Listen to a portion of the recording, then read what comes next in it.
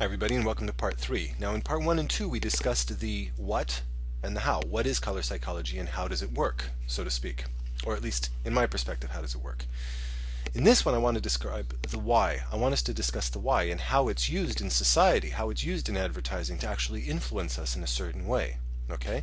And the first example that we have here is one that I love, an absolutely awesome example. Oprah Winfrey, and furthermore her magazine, Oprah Winfrey Magazine. And as we start to analyze it, you're probably with your newfound knowledge already starting to make connections between the psychology and the color that she chose to use. But furthermore, I want to draw your eye to certain important design elements of it. For instance, body language. Okay, look at her pose. Look at her facial expression. Look at the O. That's a very important design element in all of her magazines, and we're going to discuss that briefly. Okay, but if we browse through it, generally speaking, when we look at her facial expression, we generally make a connection directly between her facial expression and the colors being used in that scene to further enhance the emotion involved. If we look at this image, for instance, here, I'm going to sample a quick color here. Look at her pose, diagonal pose. Her shoulders are diagonal, they're not straight. Look at her mouth, okay? Her mouth is open, she's caught laughing. It's a very relaxed pose. Even the way her chest is jutted forward almost suggests that she was caught laughing. If we look at this one, which is almost identical, these two, the first and the third, are almost identical. However, look at a very important difference in the design. Horizontal shoulders, vertical body, power. Okay, it's not so much an energetic pose, it's a powerful pose. Look at her smile. Her mouth is closed. She's not laughing, she's smiling, but her gaze is very straight. Look at the colors being used. Okay, let's start to analyze the difference in colors between these two. Look at this. First one, a joyful picture. She's laughing, she's relaxed. Look at the colors. Joyful, natural colors. Green, yellows. The background, a silver color, which I haven't discussed yet, but very often the color gray, depending on its context, can be associated with elegance, humility, respect, stability, and wisdom, which are all words that we connect with Oprah Winfrey, right? So we have very natural. Here there's more yellow. And is it any wonder that she's got a very playful, youthful look on her face? She's hiding behind a book like a little girl, right? It's a very playful image. However, look at a very common theme we have here. Red, red, red, red. Everywhere you look, you get red, right? Red, think about that in terms of royalty. A dark, rich red, a color of power. Look at this gold in this picture, a color of wealth and power as well. Wealth equals power plus joy. A lot of joy that comes with wealth. Power, color of gold. Okay? Here, power, but flirtatious. There's pinks, but there's a hot pink. It's not a soft, it's a maternal color. But then there's also this purple, a playful purple. But the purple is a royal purple. She's stating flirtatiousness and sexuality, but she's also suggesting authority at the same time. And the last design element is look at her head in position with the O. Lined up perfectly. The top of the O, her head. Top of the O, head. Top of the O, head, etc. and so on and so forth, minus a few little exceptions. But 99% of the time this is what you're going to see. Even when she's on a bike, her head is lined up with the O. And the only exception is this one. Who's donning the color of power? Obama. Michelle Obama, the First Lady. Which color is complementary to the O? The red, which draws your eye to a point of visual tension. The complementary colors. Look at her head in relation to the O. Obama's is up here, lined up with the O, and Oprah's is way down low. Look at Oprah's pose. It could be she's relaxed and saying, "Oh, that's very interesting," or applauding something that she's saying. But in fact, she's not. If you look at it, it's very much a pose of prayer, of humility. She's humble next to Obama, the more powerful lady. Oprah might be one of the most powerful women on earth, but Obama is definitely more powerful. And that message is very clearly being told. Even look at the circle on the top right over her head. And if you think of that in reference to her pose, how it actually looks like a halo over her head. That's absolutely no mistake. Her color is purple, but compare the purple. We've got power purple, and we've got youthful, innocent, soft purple. A very big difference emotionally as far as the message is concerned. There isn't a single element in this entire scene that wasn't thought out entirely. Okay? And if we move on and we actually start to look at films, for instance, look at The Incredibles. As we know The Incredibles, colors of power and energy, yellows, oranges, and reds. If, for instance, we go and delve into one of these scenes where he's not so powerful, there's a slight sense of defeat and depression because he was captured by the bad guy syndrome. Look at the saturation of blue in the entire scene and how it softens and depresses everything. Look at this scene when he's forced to live a regular commoner's lifestyle as an insurance salesman, when he knows he can lift buildings and throw cars like frisbees, right? Desaturated blues and greens, cold colors. The life has been sucked out of there. Okay? Nothing exciting. Nothing dynamic like the strong contrast between the black and the red. Here, very low contrast between light and shadow.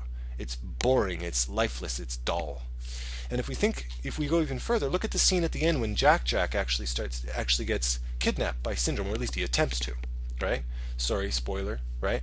But Pixar, the producers of this film, wanted to put you in the headspace of fearing losing a baby, and when Syndrome takes him, you want to actually feel the emotional impact of the scene. Therefore, the whole sky is full of pinks and blues, colors of maternity and paternity. If you used colors of anxiety and aggression, red and yellows and oranges, for instance, at least in this context, it's creating an emotional friction. But when you actually put yourself in the headspace of a parent, it's far more frightening to see your children being pulled away from you, right?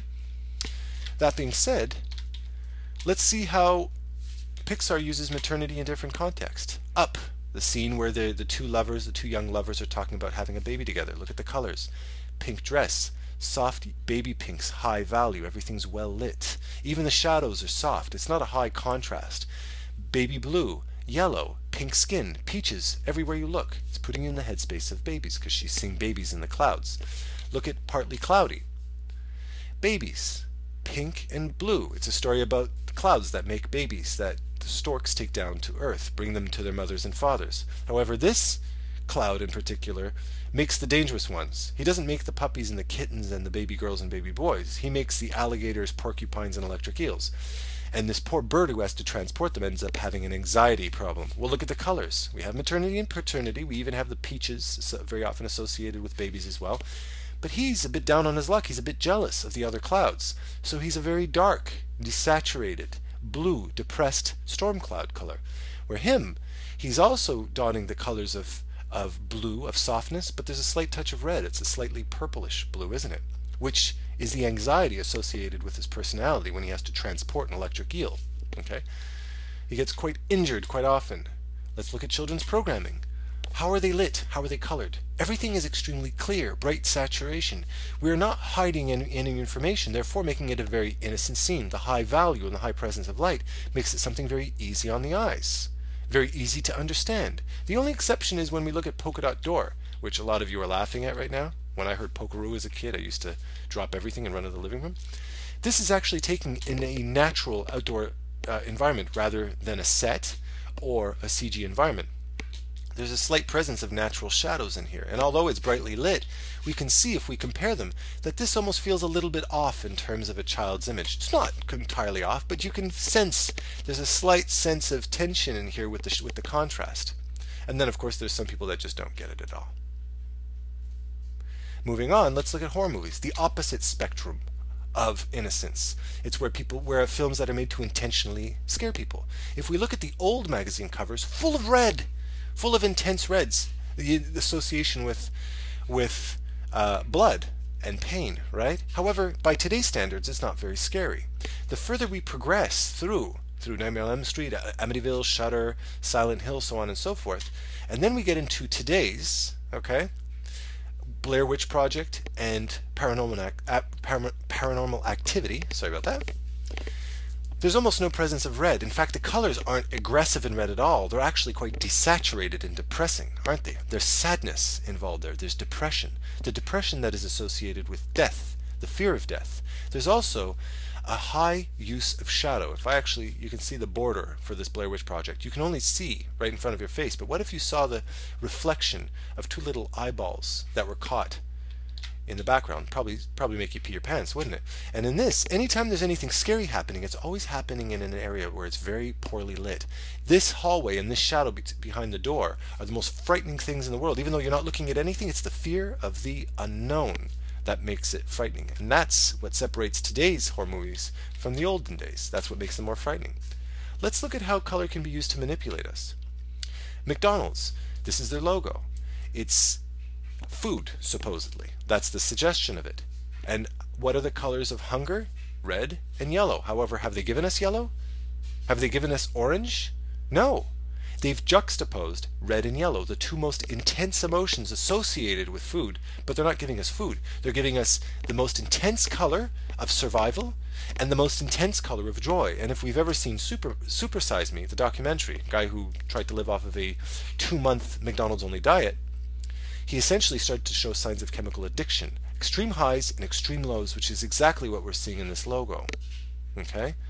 They're presenting to us emotional intensity associated with food, but we know that it's not actually food. And if we look at these other examples, we can see, if we look up here, red, and the cheese is always sticking out. A little bit of cheese sticking out, cheese sticking out. That's our yellow, that's our joy, against intense need to survive. And the only example of a Big Mac you're going to find where you don't have that strong presence of red is this one. What we've lost with red, we've made up with the expression on a man's face that looks like he's going to hit you in the face with a shovel, right? When in fact we know that this is what it really looks like in real life. But the mind's eye is far more powerful, generally speaking. I'd like to close up on this, and that is to show you how we have over the years desensitized ourselves to the power of color and its subtle uses. And these are paintings, 3 paintings done by the Dutch-Flemish painter William Bouguereau. In this, a painting of joy, of love, a young girl visited by Cupid. In this, a girl relaxing, a sheep herder, leaning on her stick, posing for a picture. And in this one, it's 2 demons duking it out, clawing at each other in hell. Okay? Look at the subtle uses of color. The saturation of yellow to evoke the color of joy, the pinky peaches to evoke the feeling of maternity, the reds, the red color of passion, the natural greens in the background, very highly saturated in yellow. William Bouguereau did not necessarily study color psychology, but in its most subtle uses he's captured a very beautiful and real feeling. He was a realist painter. Look at this one. Is she excited? Is she wearing a big red dress? Is she wearing makeup and eyeliner? No. Do you love this painting? Is it beautiful? Is it believable? Does it make you want to stare at it for hours? Absolutely yes. Because Bouguereau did not have a McDonald's at every street corner. Bouguereau had real life. And Bouguereau was very sensitive to the natural properties of life, the same way you are just as capable of doing if you look outside your window right now. Okay? It's the subtlety of emotion that is just as powerful as the intensity of it. And then, in his own imagination, because Bouguereau didn't study color psychology, in this theme where he has 2 demons clawing and tearing at each other in hell, he's incorporated colors of heat and anger, reds and oranges, the obscurity of bodies in the background that you can't see, the lack of information, the fear of the unknown. He didn't have Industrial Light and Magic doing special effects for him. He did this with a paintbrush and a canvas. Okay? That being said, I'm going to close up at 13 minutes because these videos have to be tight and short. Hopefully, as an artist, this is opening you up to the specifics of color and the emotional qualities, the emotional power of color. And it'll give you the power to be able to choose specifically the emotional impacts that you're aiming for with your audience, to connect with yourself and with your audience emotionally when it comes to your work. And furthermore, as a person, I hope it's giving you the opportunity to walk outside your house and actually see the world for the first time if you haven't already. If you're cold and bored and lonely, ask yourself why. Don't just suffer it. Live it. Engage with it. Okay? Engage yourself in your environment. If you're making color choices with your clothes, ask yourself why. Are you trying to share information with people or hide information from them with the way you dress? That being said, I hope you enjoyed. I've got tons of projects coming up, so we're going to have more tutorials coming up soon. Remember to subscribe. And if you want access to any of my videos as well, you can also go to www.adamationstation.com. Thank you for listening. Take care.